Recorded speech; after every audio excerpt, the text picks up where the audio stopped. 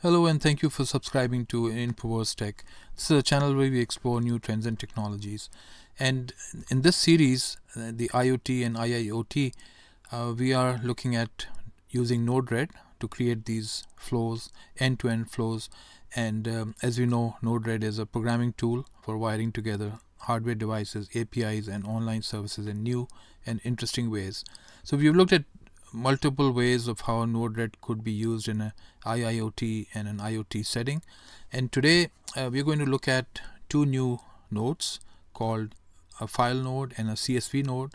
And the use case that we are trying to understand is you have multiple sensors or devices sending simultaneously data at perhaps various intervals at 5 seconds or 10 seconds. We are capturing that data and then we are ingesting it into a CSV formatted file or a comma separated value file, which can then be opened up in Excel, or it can be it's very useful to use that in that format. So this is a use case where it applies to any industry, any IIoT and IoT industry which would be getting this data and then perhaps making some transformation and then putting it into a CSV formatted file. So let's go there and see how we can do that. So let me head over to my environment here, which we have been using. If you've been following my tutorials, we've been using this environment. It's basically running off a Docker image of Node-RED. So very easy to set up, especially for these POC type of projects that I'm sharing with you. So the first thing that we would like to do is look at the overall flow, and then I will drill down into the file node and the CSV node, which are new. The rest we've already covered in the previous tutorials. So the file node, it's actually, the description is it writes message.payload to a file. It can add to the end or append or replace the existing content. Alternatively, it can delete the file, and we can quickly go into the file node and see some of the options that are available to us. So let's open that up. So a very important component here is the path. So this needs to be correct, and I'll explain how you can get this right. The actions in terms of appending to the end of the file, or overriding it, or actually deleting it. So you have three options on how you want to handle it. I've left it to append because as new data comes in, I want it to be added to the subsequent lines. I also want a new line to be added, so each data entry is separated from the previous one. In terms of encoding, you can take the default, or I just took the UTF-8, but depending on your use case, you can use, as you can see, a huge variety of different standards that are available. And finally, the name, which again, choosing depending on your use case, you can choose a name and write that. So let's go to a very important component here, which is where that file would be written to, right? So this is the write file option. We also have a read file. So when you're talking about the write file, you need to remember we are running in a container, so it needs to be able to write to the host. So let me show you how that can be achieved. So remember, this is forward data, /data, / that's the name of the file that I created. Let's go to the command line and let me show you. When I ran this Docker command, you can see here, and this is also given in the Node-RED documentation, so it's very simple. Just you can run it from there. What you see here is that I'm adding my home Infowars to this /node_red_data. So this whole path gets mapped to the /data. So when I put the minput.csv file, or in your case it could be your name.csv file, make sure that it's added to this directory so that it can be read. And let me show you. When we go here and I just do a pwd, you can see that it matches the home infoverse underscore node underscore red underscore data, and that actually maps to the / data and the name of the file. And we just do like a ls here, you'll notice that that file is present here, right? So that was just a quick demonstration to show you that choosing this and understanding how the path is mapped is very important, and this applies to the when you're running Node-RED off a container. Okay, the other thing I just want to show you here quickly is how we get that file. So if I search for it, you see you have a write file and a read file. So this is the one that I'm choosing because as the results come in, I want them to be written to the file. Similarly, you might have a read file which will be the inverse, in the sense that it will be reading the contents of the file, and then perhaps you're doing some action on that. So I took that, and that's the write file. I just changed the name here. The other one that we want to look at is the CSV file, which is right here, and this is it converts between a CSV formatted string and its JavaScript object representation in either direction. So again, a very powerful node right here. Let's look into the details how that's set up. So the CSV file, the first thing is the columns, how you want that data to be represented, right? So I want first the timestamp to come in, then the sensor 1 and sensor 2, and I'll explain how I'm getting those. Then you can separate it. So most common is comma, but perhaps you might require tab or a space or a semicolon. Either of these can be chosen, or a customized one depending on how your environment is set up, but most common is a comma, and you can give it some name. So this could be multiple inputs to CSV, right? Just a name that I just made up. Okay, some of the other options are, if it's CSV to object, you can say skip the first line, or you can select the first row contains the column names. You can parse numerical values. If you select this, you can include empty strings, or you could include null values, and this information is also available here, so we can quickly go through that and make sure that you're selecting the right options. For me, for this tutorial, I really don't need to go into any of these, so I just did not select them. In terms of the output, you want one message per row, or you want it all in a like a batch or array format. So I wanted one message per row. That's what I've selected. In terms of the output, there are some options. So never send column headers, always send column headers, or send them once until you get a message or reset. So I selected never send column headers, and I'll quickly show you why.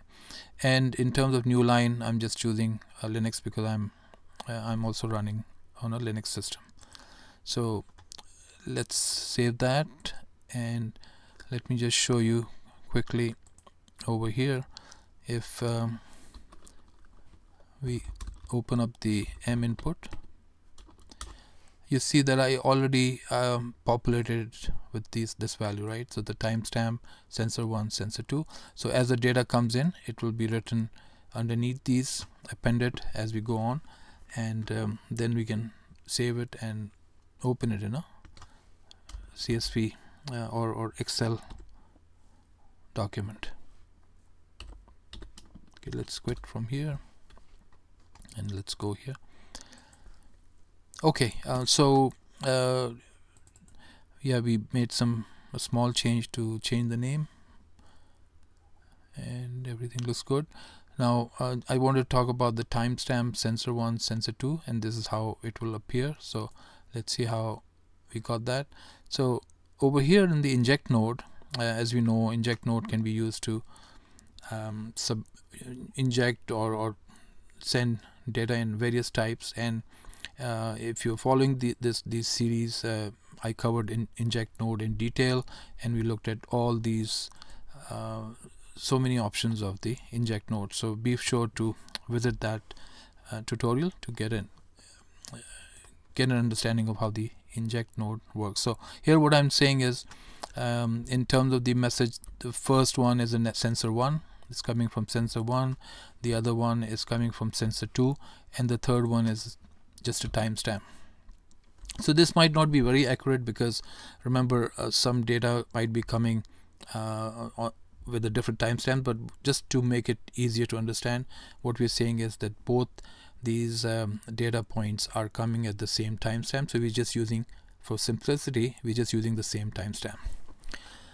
So here we're sending for sensor 1, it's sending 7.5 value, sensor 2 is sending 5.5. so these values are the ones that are also populated in the CSV node column header. So let's save that. Okay, so this looks good. I think we can go ahead and look at the function node, because as these multiple data points are coming in, we need to be able to handle that data. So let me open this up here, and let me just do a quick copy and paste, and I'll explain the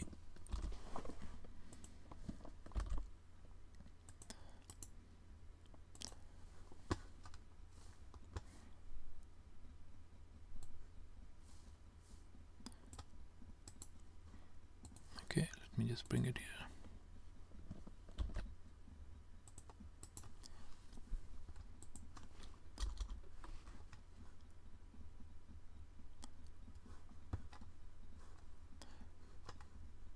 Okay, sorry, it just was a little delayed.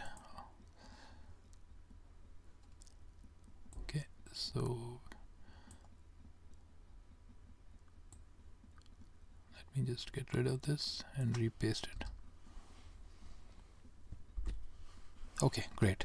So what we're doing here is we're defining a new variable t, and we're just saving into it the new date in the ISO format. Again, this is just a preference if you want to see it in the ISO format, but otherwise you can use the standard timestamp value as well, which inject would be sending. And then message.payload gets timestamp gets the value of this ISO formatted. We define two variables, data 1 and data 2, which each are getting the value of coming in from sensor 1 and sensor 2, and then we're returning the three messages, right, in that format. And as that data comes in, it would be saved to these message payloads and returned as those values that we saw earlier. So let's run that, let's deploy and let's run it.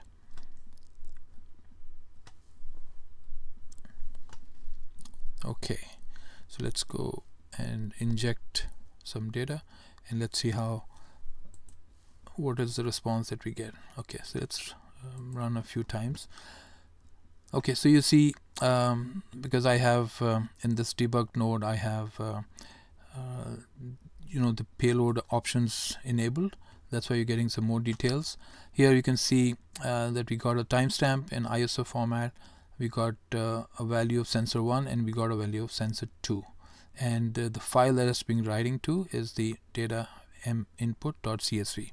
So let's head over there and let's do a less on this file, and you can see that you got that timestamp, comma 7.5, which came from sensor 1 and then sensor 2, and similarly it's populating it, right? Again, this doesn't look very useful because we're just sending the same data, so we're just going to make a quick change to that, and then we can see how that that's get populated.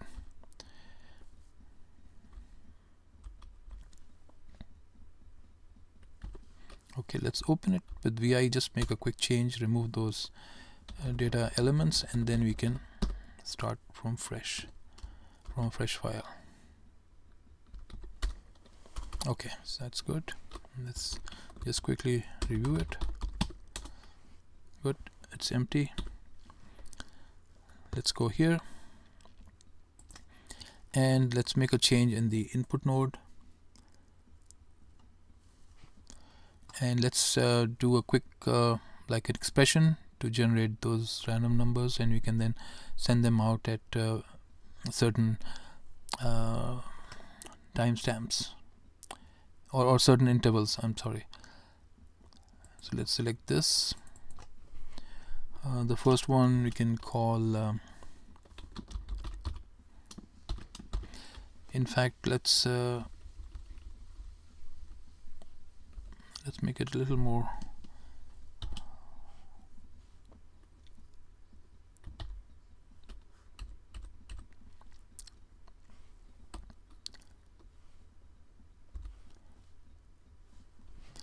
and let's copy one here.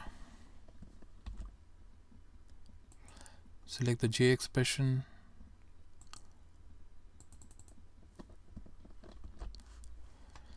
Okay, this remains the same. That's fine. Let's save that. Oh, just a second. Sorry. Let's put an interval so that it can start sending every 5 seconds as an example. Again, you know, it all depends on the use case. It might be every 10 seconds. It might be every minute. It entirely depends on that. So let's try it to redeploy and send that data out, and let's see how that responds. So we should be now getting data from those two sensors every 5 minutes. So let's head over here, and what we can do is we can just tail the end of this file to see as the data comes in. So you can see we have a timestamp followed by sensor 1 and then followed by sensor 2.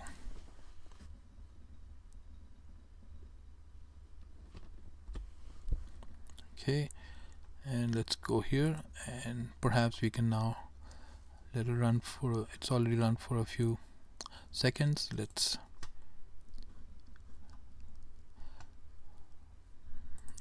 make this none. Okay, and let's redeploy, and you can see that this is now populated with a lot of data, right, coming in.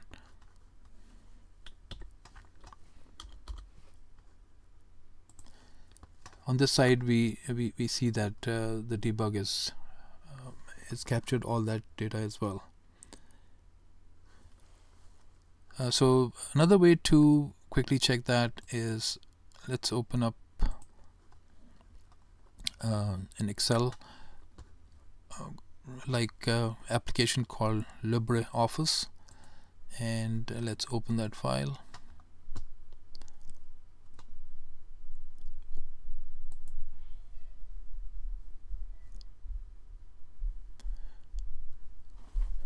System seems to be running a little slow. Okay, we're there.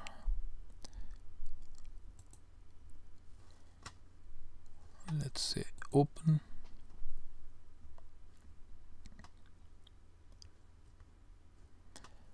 Okay, so here it's asking character set. That's what we chose from row first. Yes, I want comma separated, or as we saw earlier, we could have selected tab or semicolon depending on how your environment is set up for reading these files. And then let's say OK, and let's see how that displays. So perfect. As you can see, we have this very nicely formatted data coming in from sensor 1 and sensor 2, and as well as the timestamp at which these readings were received. So this was a quick flow showing a very useful and real world use case where multiple sensors, multiple devices are sending data at different intervals. We are capturing the time that was received as well as the data, and the function node can be used to add or make some transformations to that data, and populate a CSV file which can then be shared in that organization, stored, made additional decisions based on the data that we've captured. So thank you for watching. That's what I wanted to cover in this short tutorial. Be sure to go back and then have a look at the other tutorials that I did on inject node and the function node to get a full understanding of this end-to-end flow. So I thank you again for watching, and stay tuned for more options and more videos that are I'll be creating on Node-RED in the IoT and IIoT industry. Thank you for watching.